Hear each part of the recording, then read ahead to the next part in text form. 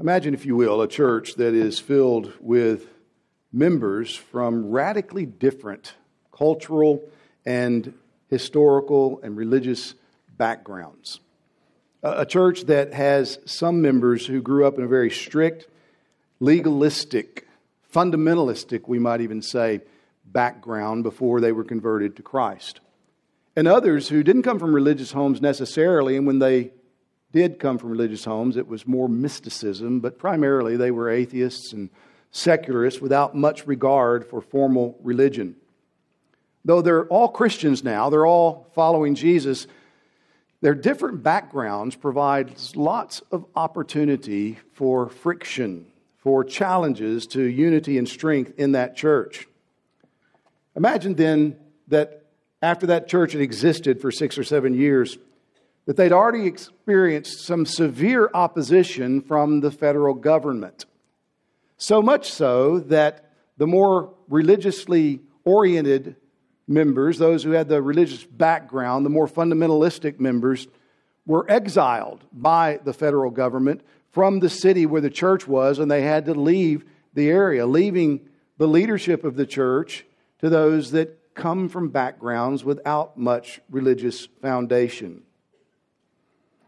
5 or 6 years later, because the government changed, those more fundamentalistically minded members were able to come back to the church and reestablish their lives in the city. But what they found is not the same church. They found a church that didn't have the same ethos to it.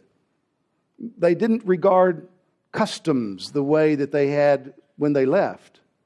In fact, they were tempted to believe that the church had grown rather lax on some of their devotion about what it means to be holy.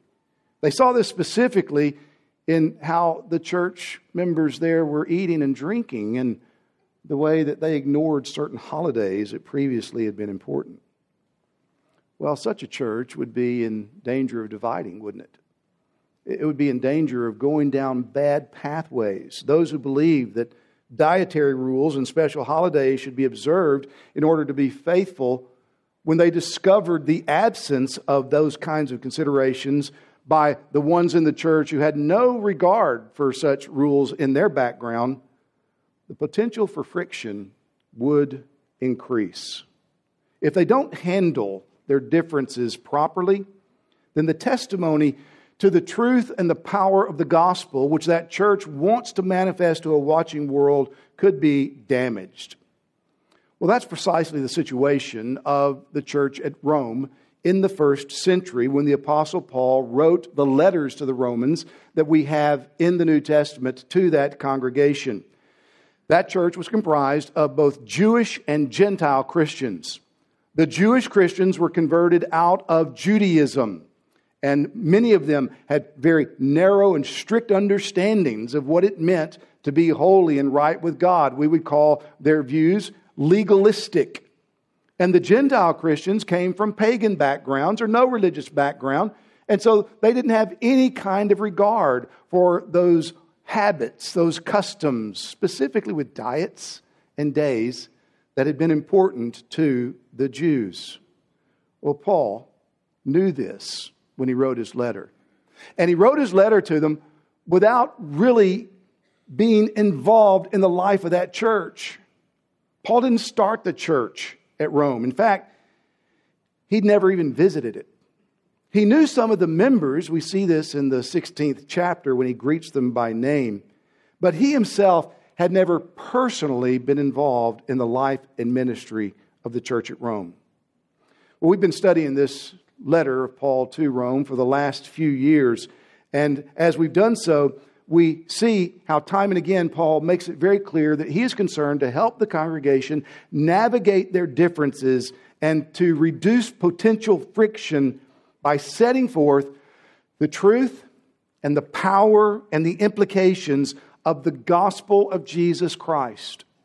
He explains what that gospel is, the good news that God sent His only begotten Son into the world to save sinners from sin, to reconcile us to Himself, to secure our right standing before our Creator solely on the merits of what Jesus has done, when we trust Him alone and have nothing else that we're counting on except our sincere faith in Him, His life, His death, His resurrection.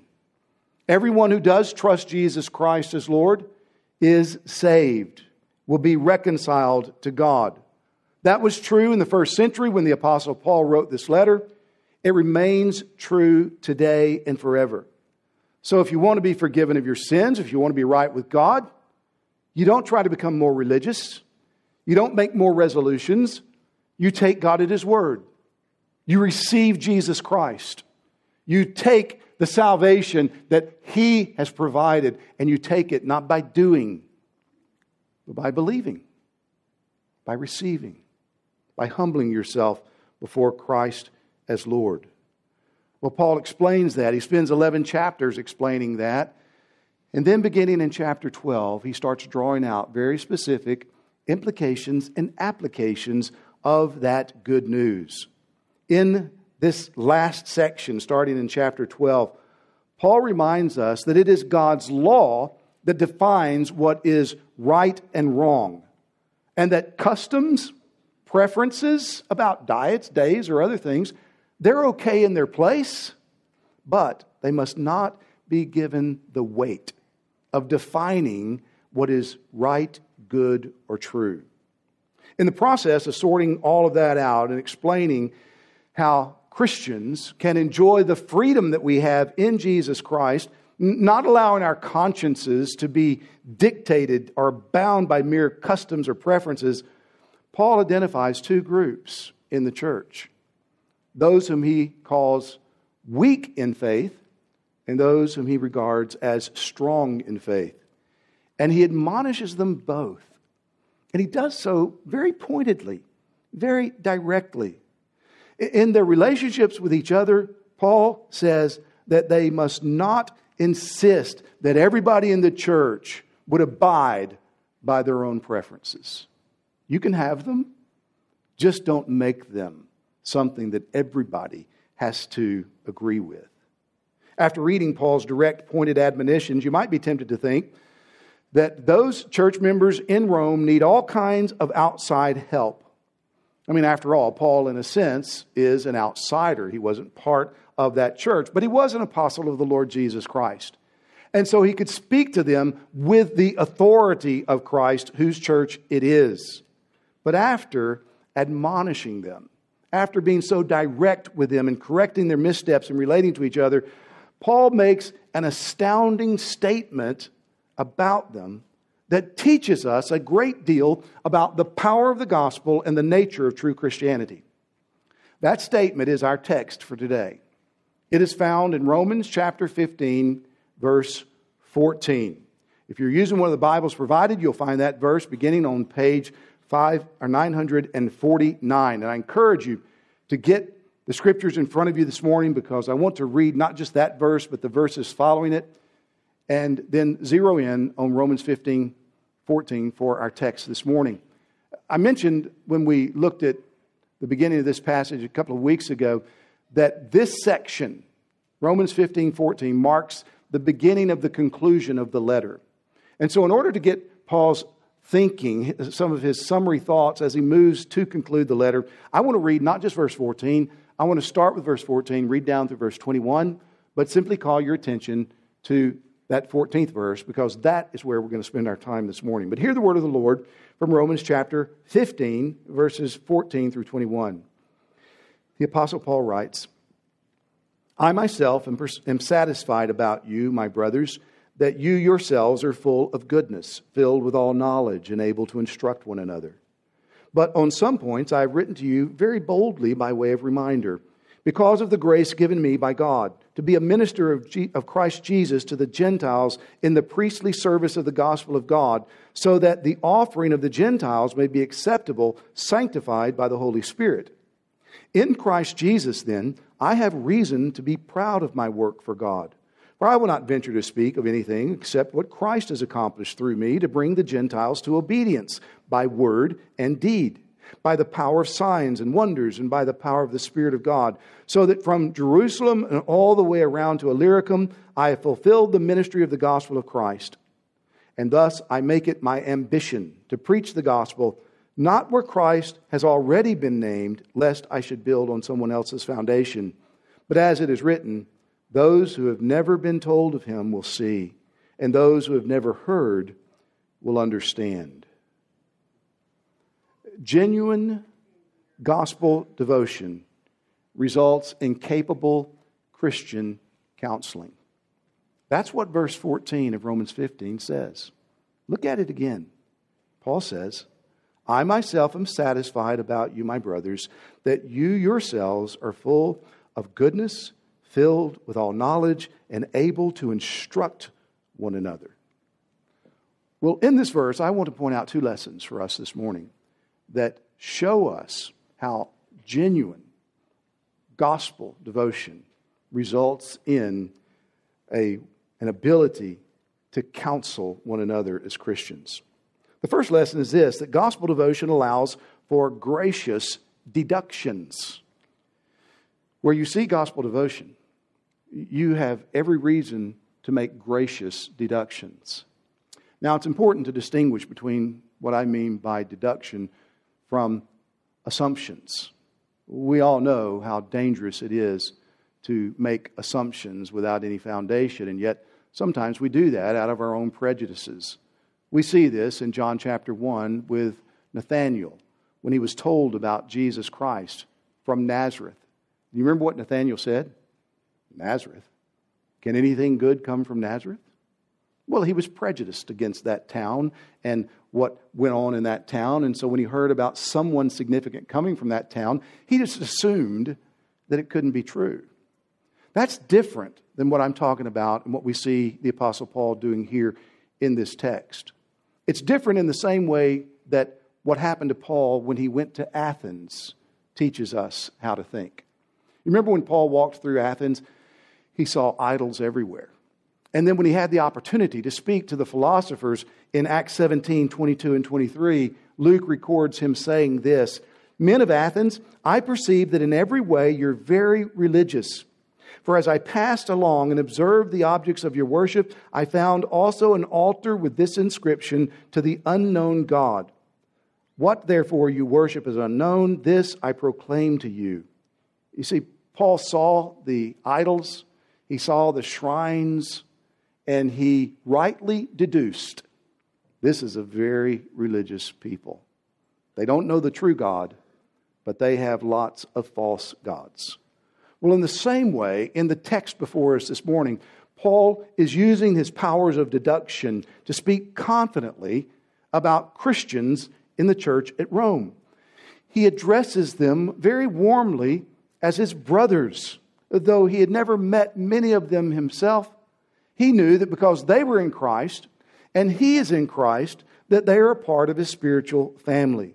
And he speaks very confidently. He says, I myself am satisfied. In other words, he has been persuaded and he remains persuaded about what he is going to say. There's something that is in Paul's thinking that caused him to be confident without any doubt about the assertion he's going to make. And what is it that causes Paul to write with such assurance? He'd never visited the church. He didn't know many of the members of the church. And yet he is so confident he's willing to make an astounding claim about them. So what's the source of that confidence? The source of Paul's confidence is his understanding of and commitment to the nature of true salvation. Paul didn't take salvation lightly. In chapter 1, verse 7 of this letter, Paul describes those Roman Christians as being loved by God and called to be saints. In the very next verse, verse 8 of Romans 1, he says that the Romans' faith has been proclaimed in all the world. Paul is writing to Christians. He's writing to people that he has every reason to believe are genuinely devoted to God through faith in Jesus Christ. The gospel, the good news of what God has done for sinners in and through His Son, is that which they are staking their lives upon. This message of Christ's person and work, of His life and death and resurrection, of who He is and what He has done and why that matters, this is what those people in the church at Rome believe. Paul writes about this gospel in chapter 1, verse 16, that it is the power of God for salvation to everyone who believes. So he automatically has confidence in the reality that whoever believes this gospel, whoever receives Jesus Christ as Lord, has been acted on by the power of God.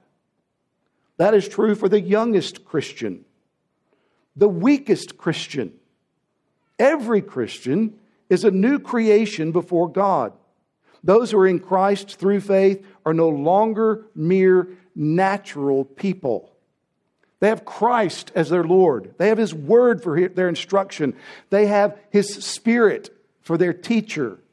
And this is what makes Paul satisfied about the Christians in Rome. Now, brothers and sisters, I just want to stop and ask you a question.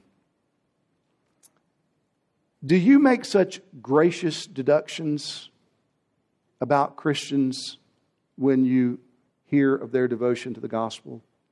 When you first learn of them?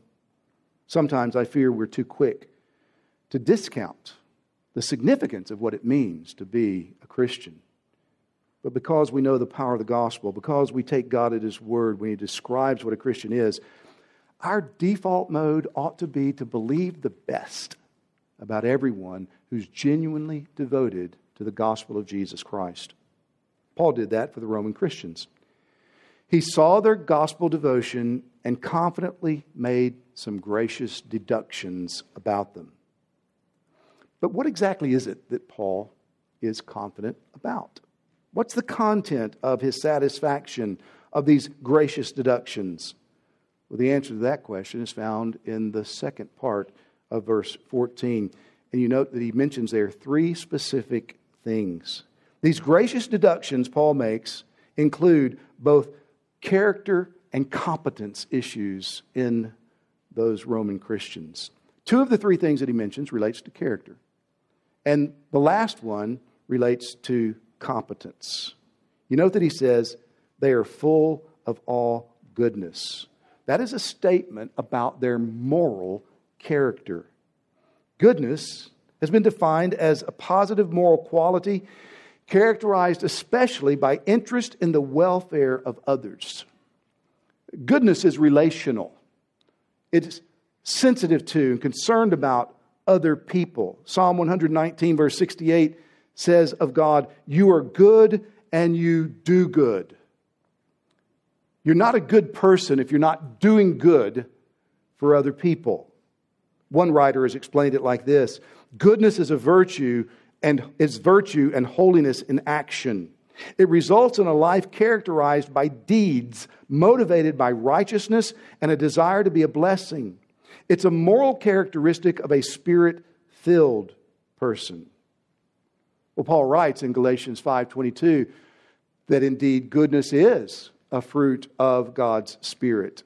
That is, it's a result of being indwelt by God's Spirit. When the Spirit of God comes within a person to live, that person will begin to be a good person. Why? Because the Spirit cultivates goodness as His fruit. Paul knew this about the Holy Spirit's work, and he knew that as people who are genuinely devoted to the gospel, genuinely converted to Christ, the Christians in Rome, therefore, were indwelt by God's Spirit. So he could legitimately deduce that they were full of all goodness. But along with that moral characteristic, Paul was also convinced that they were filled with all knowledge. This speaks to their intellectual character. Knowledge is understanding that grows out of experience and learning. When Paul makes this statement, he's not assuming or suggesting that they were all geniuses in Rome. He's not saying that they knew everything that there is to know about all things. He's talking about their knowledge of the ways of God in salvation. They are in Christ, and consequently, they know God. He says they're filled with such knowledge. God Himself had filled them, and He continues to fill them with this knowledge. And the Bible teaches that all Christians, every Christian, has vital knowledge, saving knowledge of God. Listen to the way the Apostle John puts this in 1 John chapter 2. In verse 21 of that chapter, he writes, I write to you not because you do not know the truth, but because you know it, and because no lie is of the truth. You see, because they're Christians, they know the truth. They have the truth because they believe the truth in Christ in order to be saved. In that same chapter, in verses 26 and 27, John goes on to underscore the point. He says, I write these things to you about those who are trying to deceive you. But the anointing that you receive from Him abides in you, and you have no need that anyone should teach you. But as His anointing teaches you about everything and is true and is no lie, just as it has taught you, abide in Him. Now, John nor Paul are saying that the church has no need for teachers and that every Christian has an equally full grasp of all that God's revealed to us in Christ. But what this does mean is that every Christian has been filled with all the saving knowledge of God in Christ, and that there's no secret knowledge which some special class of Christians have that no one else can access. We all have God's Word, and we all have God's Spirit. Paul knows this, and so he's confident that the Christians in Rome are filled with all knowledge. But he's not merely confident about their character, their moral character, their intellectual character. He's also confident about their abilities, their competence, practical ability. You see what he says? He's confident they are able to instruct one another. They have the ability to do this. They have the capacity to do this. Specifically, they have the capacity to instruct one another. That word instruct is a very, very interesting and important word. One Greek lexicon defines it like this: to counsel about avoidance or cessation of an improper course of conduct, to admonish, to warn, to instruct. And so to be able to instruct one another would be to see someone who's walking down the wrong path and to correct them, to show them why it's wrong, and to help them to get back on the right path. Another lexicon defines it this way: to provide instruction as to correct behavior and belief. I like the way the Williams translation of the New Testament renders this verse. He renders it like this: I'm convinced that you especially are competent to counsel one another. What's Paul saying here? He's saying that he is very certain that the Christians in Rome have everything they need to be competent counselors that can help each other follow Christ faithfully in this world. They are, as Williams translates it, competent to counsel. Now, some of you will recognize that phrase as the title of a book that J. Adams wrote in 1970. J. Adams, with that book, became something of the father of the modern emphasis in evangelical churches on biblical counseling.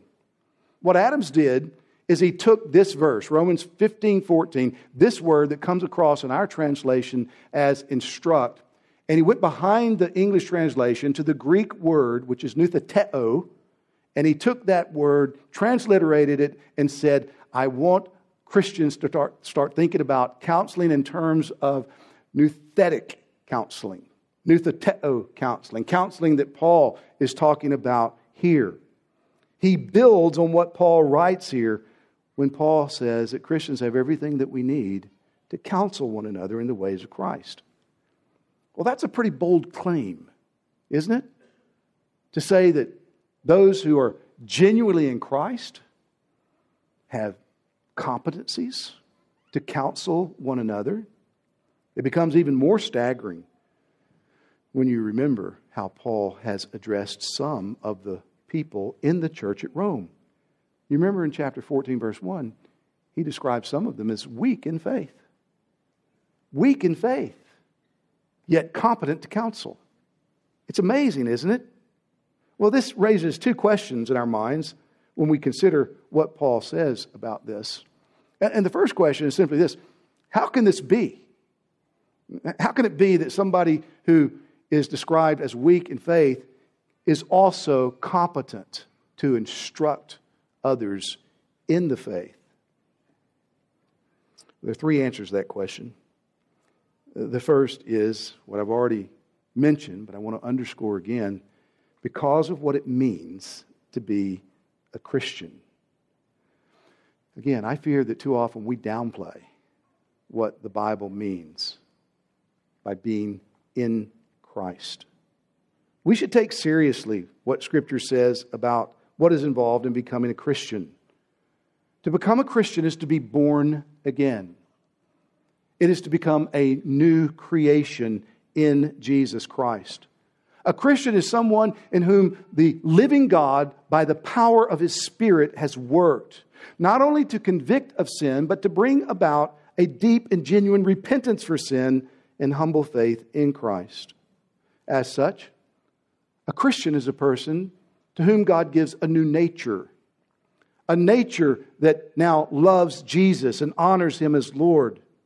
That means that a Christian is somebody who willingly takes on the role of a slave to Jesus Christ. Christ is master. Christians have minds that are being renewed. They are growing and thinking rightly about life, reality, truth, goodness, beauty.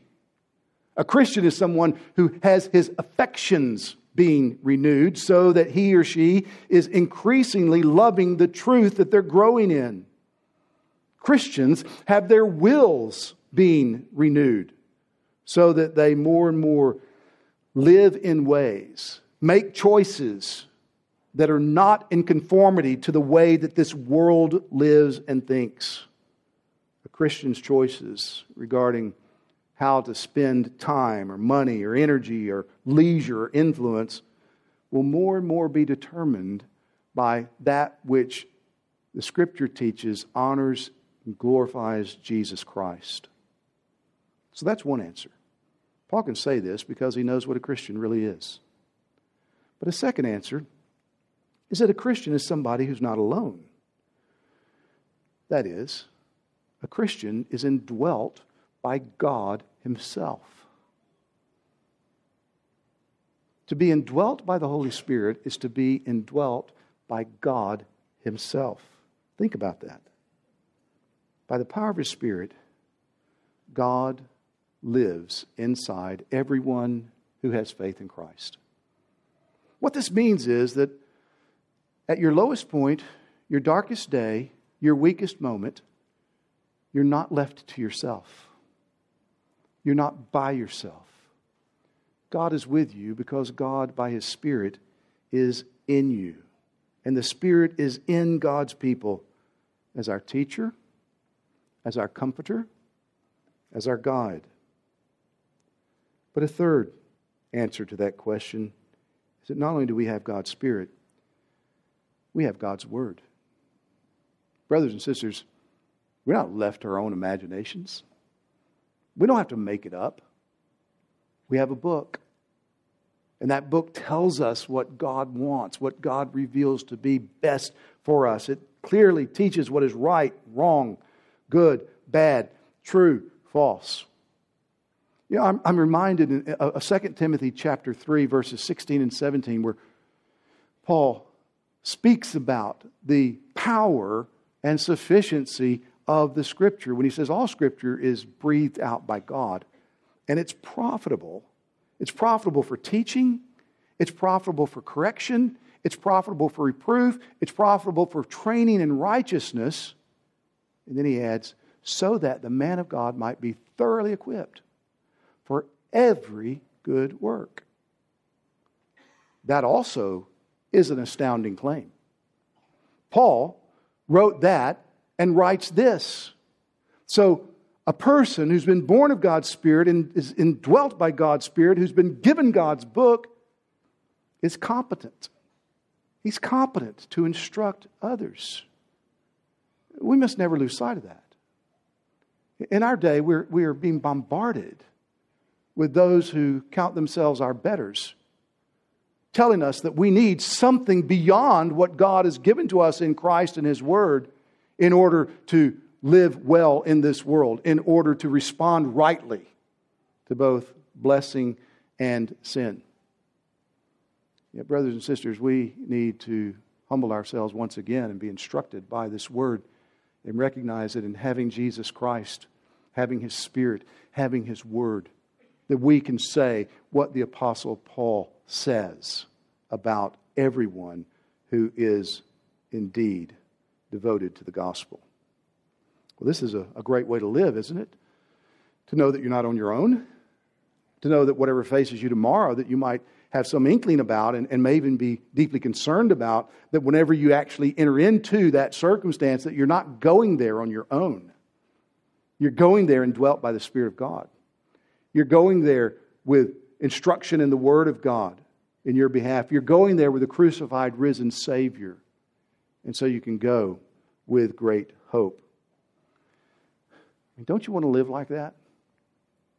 Brothers and sisters, we can live like that if we'll remember what Paul is remembering when he makes this statement. And friend, if you're not trusting Christ, know that you also can live like that in Christ.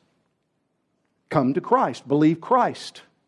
Receive Jesus Christ. And all of these things that we are seeing Paul had in mind when he speaks this way of the Christians in Rome can be true of you as well. God will welcome you. And God will give you His Spirit. And God will change your life. He'll forgive your sins. He will reconcile you to Himself in Christ. Simply by turning from your sin and trusting Christ. There's no reason for you to live another day, another moment, without receiving the salvation that is in Jesus Christ. And on the authority of God's Word and in behalf of God Himself, I would plead with you right now, where you are as you are, to trust Christ. These things will be true of you as well. Brothers and sisters, because of God's work in us and His provisions for us, we are, as the text says, able to instruct one another. We are capable counselors for each other.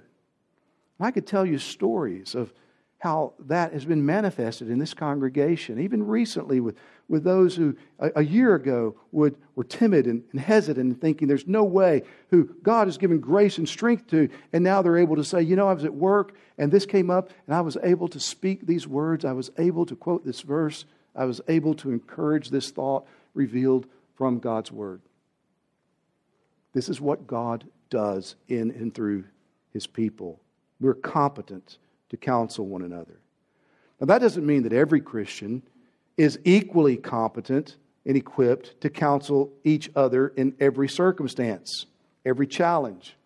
But it does mean that every Christian has all the resources in God's Word and Spirit to provide good counsel to one another. And sometimes, you know what the best counsel that you can give is?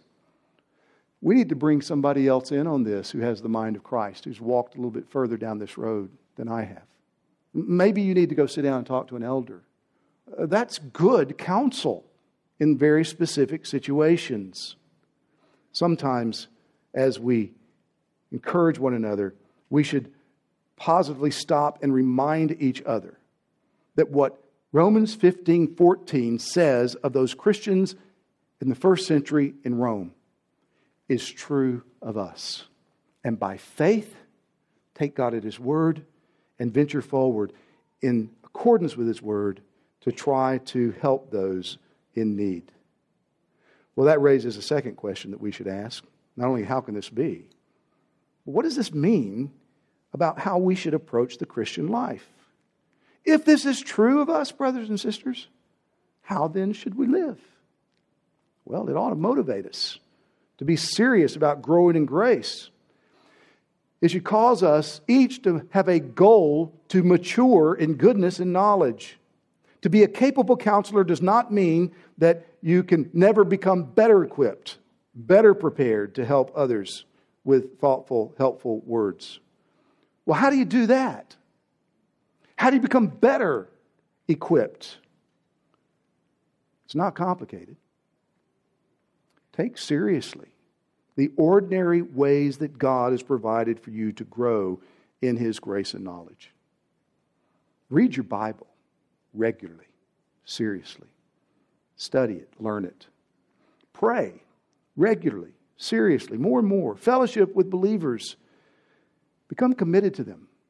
Committed to the point where you are willing to know them and to be known by them, which cannot happen in 15 minutes before a worship service or 15 minutes after a worship service. Worship with brothers and sisters as a matter of high priority. Sing with them, pray with them, receive God's Word together with them, participate in the Lord's Supper with them, live openly and evangelistically with them, commending Christ together to unbelievers. You want a simple way to summarize all of that? This is the way I've done it for years. Find a healthy church and build your life around it. Build your life around it. You see, you won't grow in these ways if you're satisfied to be an hour and a half a week Christian.